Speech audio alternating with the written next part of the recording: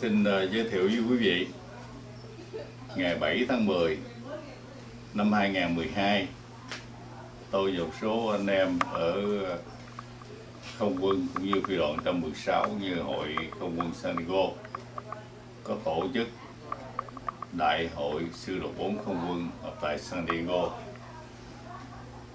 Ngày hôm ấy chúng tôi hân hạnh mời được vị tư lệnh, cựu tư lệnh Không quân là tiến sĩ Nguyễn Xuân Vinh đến dự, và ông có gửi tặng một bài thơ.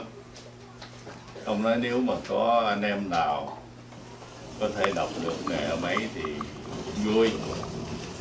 Hôm ấy thì tôi có nhờ một ca sĩ để đọc bài thơ ấy, nhưng mà vì gấp quá, hơn nữa chị ca sĩ là trưởng ban văn nghệ một ban nhạc, thật ra nhiều chuyện đa đoan nên chị đọc không có được như ý lắm. Thì trong khi đó mẹ tôi, một bà cụ 90 tuổi, cảm khái bài thơ của vị tiến sĩ lừng danh của Việt Nam nên bà đã học thuộc. Ngày hôm ấy là bà muốn xin đọc nhưng mà vì thời gian có hạn mà chị ca sĩ kia đã đọc rồi, thành ra tôi xin giữ lại.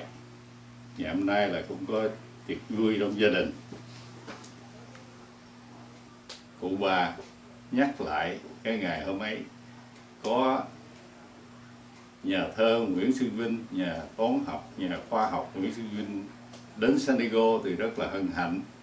Ngày nay mẹ tôi muốn xin đọc lại bài thơ đó. Nếu có dịp nào thầy Vinh nghe được thì các thầy Vinh cũng cảm thấy vui lòng. Đây, cụ bà Quách Như Hương là nhạc mẫu của Không quân Lê Văn Sùng và cụ thơ bà.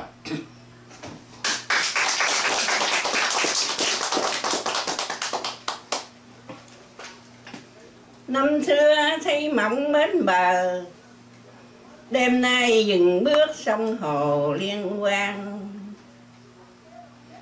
Thân chim nương gió bạc ngàn, cánh lờ lách phất sương bàn bạc rơi. Đưa theo mây gió đỉnh trời, kể nhờ cho nhau chút chuyện đời xa xưa. Tây Châu và khói đương mùa, dừng chân quán vắng chiều mưa lạc đường. Quần hào quý tửu ngàn phương, nắm tay dìu dặt đụng dương nghẹn ngào. Mắt trong tựa ánh hoa đào, sơn ca réo rắt anh hào bâng khuâng.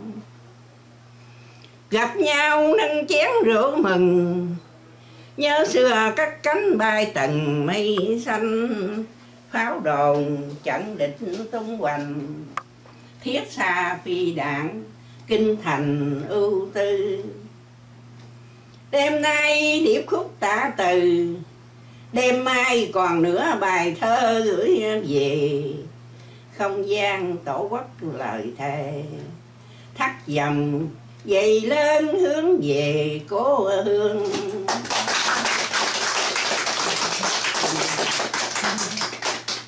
Còn hẹn á, còn hẹn sau khi còn phải gửi bài thơ nữa. Ông hẹn nghĩa là đừng có bỏ qua ổng nữa. Hay lắm. Lần sau ông gửi bài thơ nữa mẹ đọc nữa nha. Nói đi Xuân, nói là cảm ơn. Rồi, cảm ơn. Rồi, cảm ơn quý vị đã theo dõi.